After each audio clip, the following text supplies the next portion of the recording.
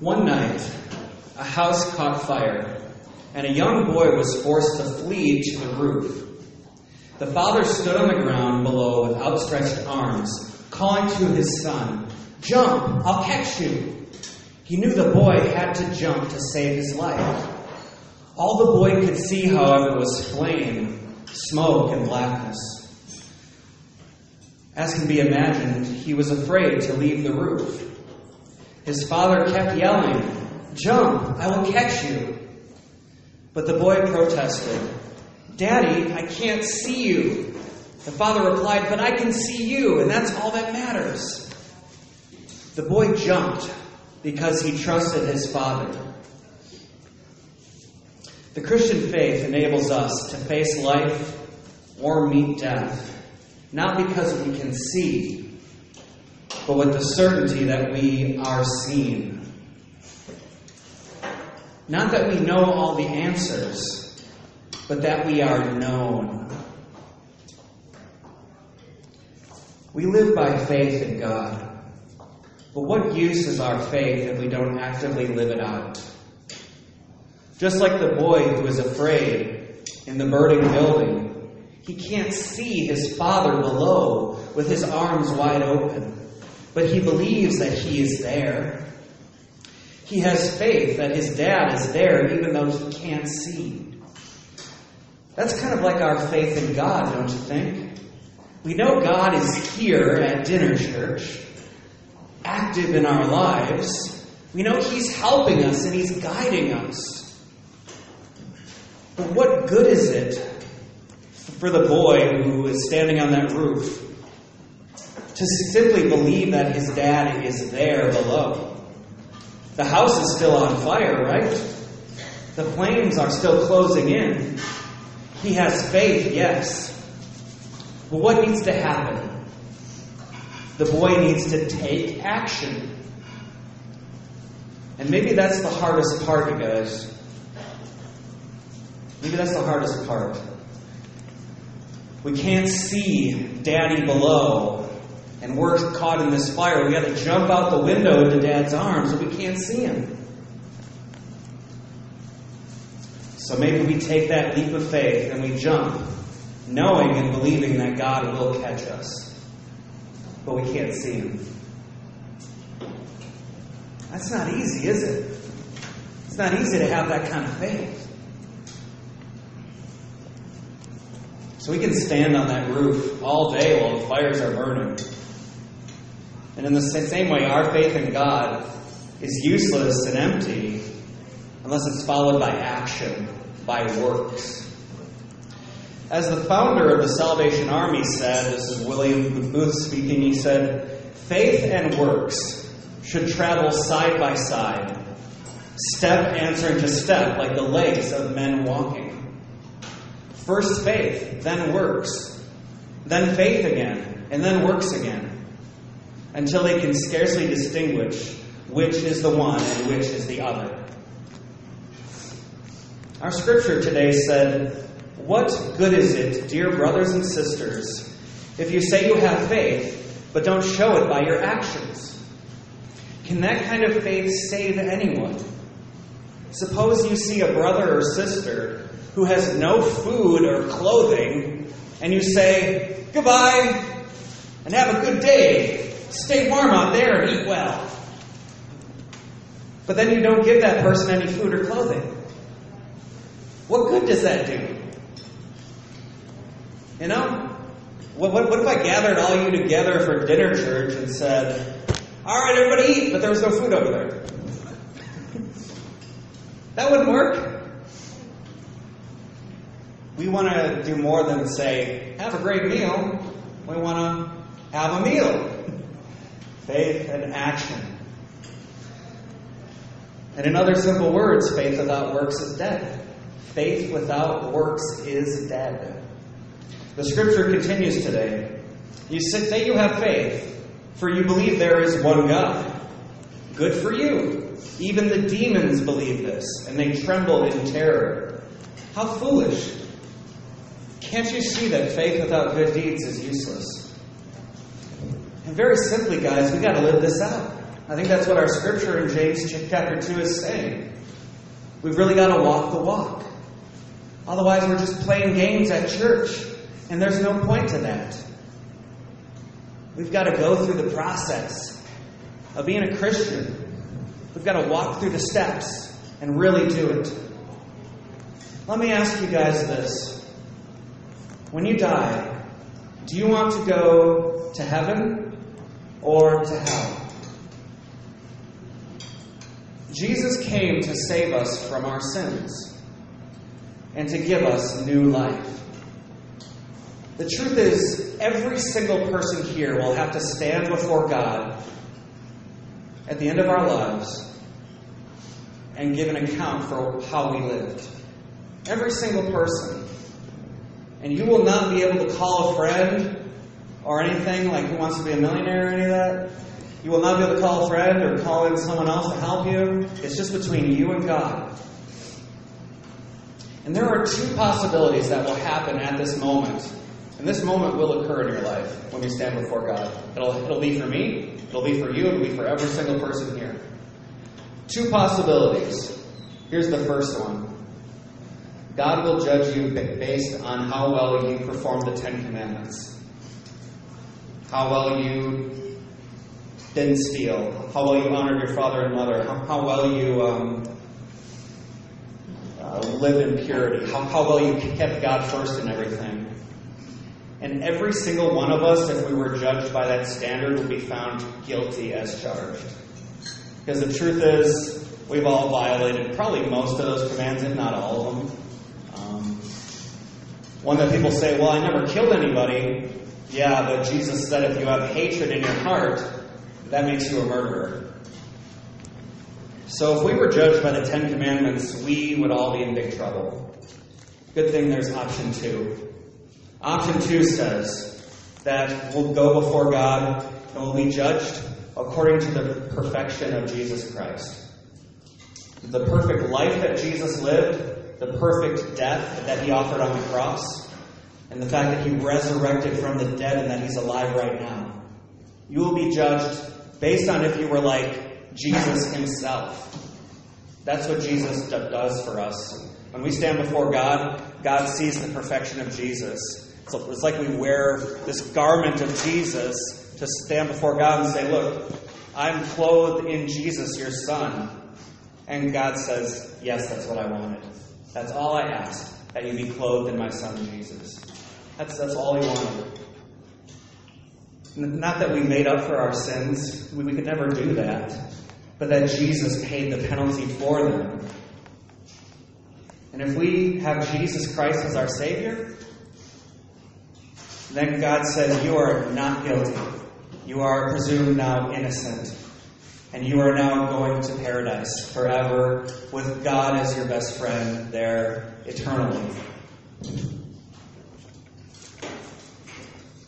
Paradise forever. This is true, and this is real. This is not a metaphor. This is not a simile. This is not like something that just wants to point us to be a better person. This is a reality. As much as you sit in this room right now, it is a reality that you will see God face to face, and that you will go one of two places. I've learned that is a reality.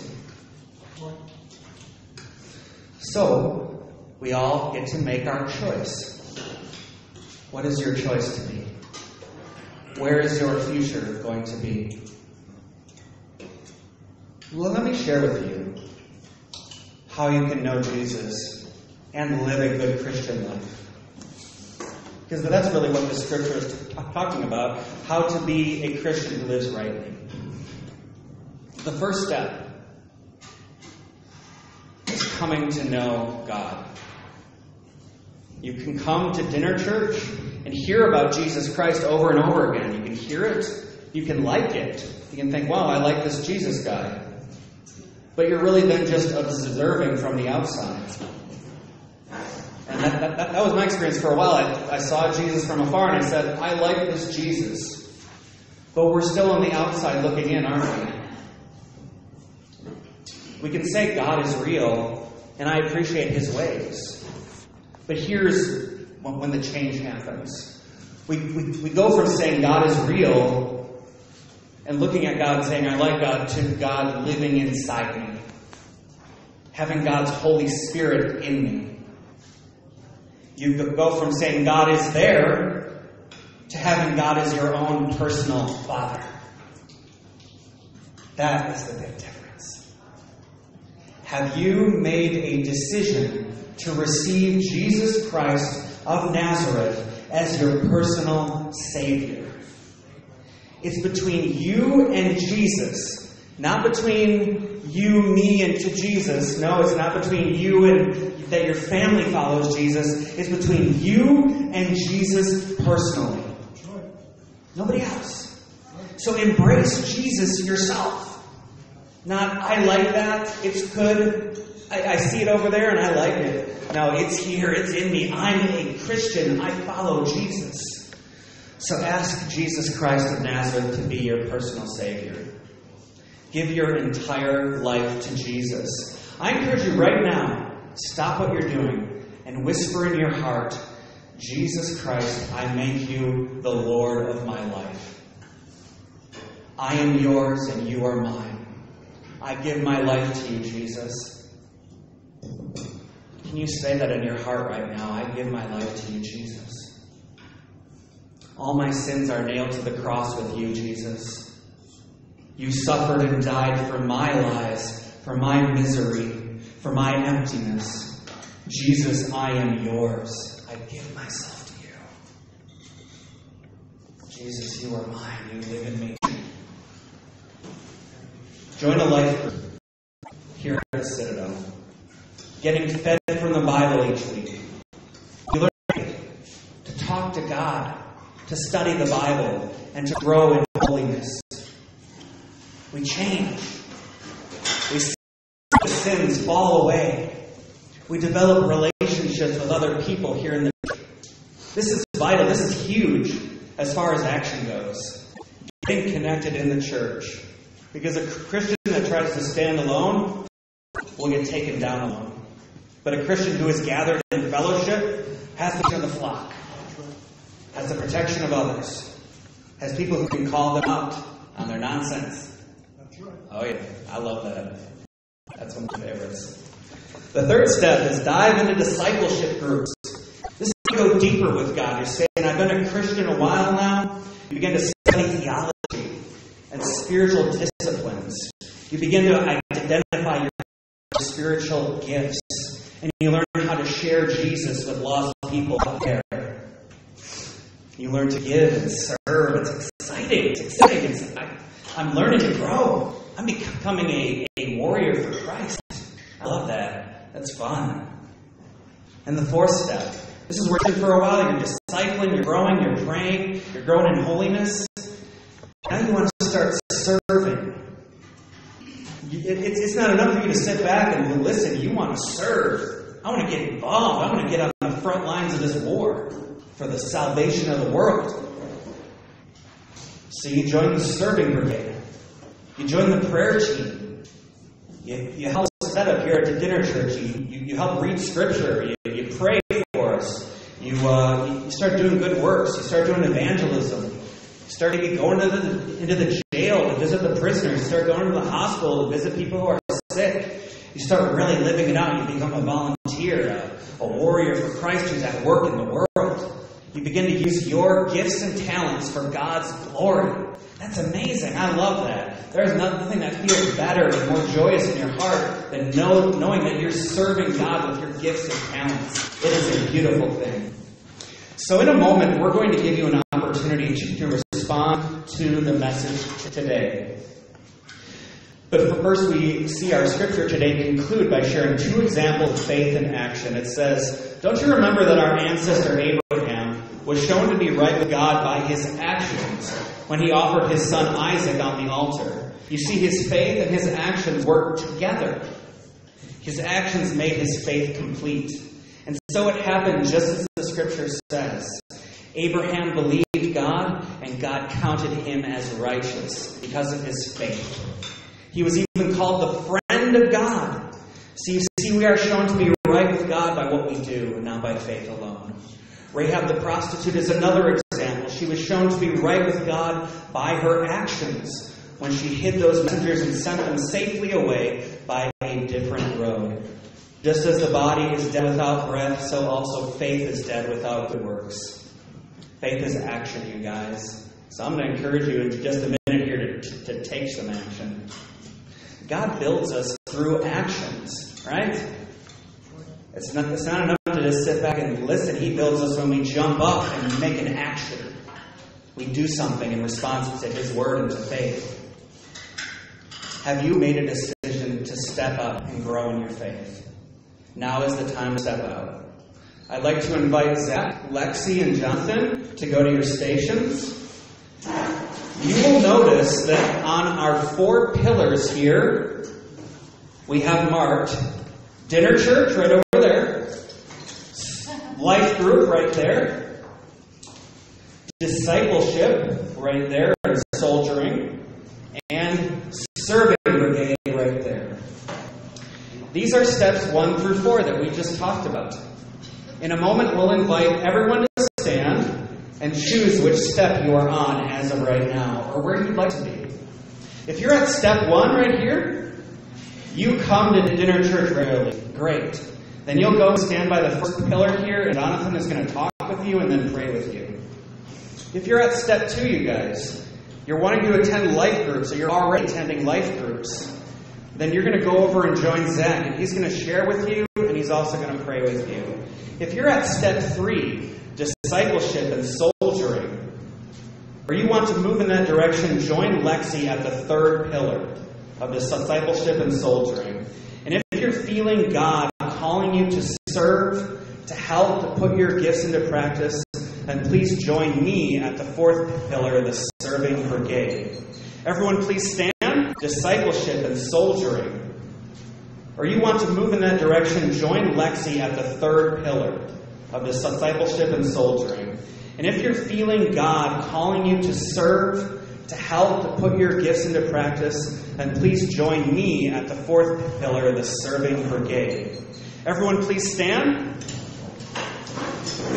We're going to pray, and then I'm going to invite you to stand at one of these 4 pillars. Let's pray. Heavenly Father, we thank you so much, God, that you are at work in our midst. We thank you, God, that you are building us through our struggles, through obedience, and through action, God. You are building us up. Thank you, Lord, for that. We thank you that you have us on this journey as Christians through these various steps, God. And we pray now that you would just speak to us as we go to one of these 4 stations. In Jesus' name, amen.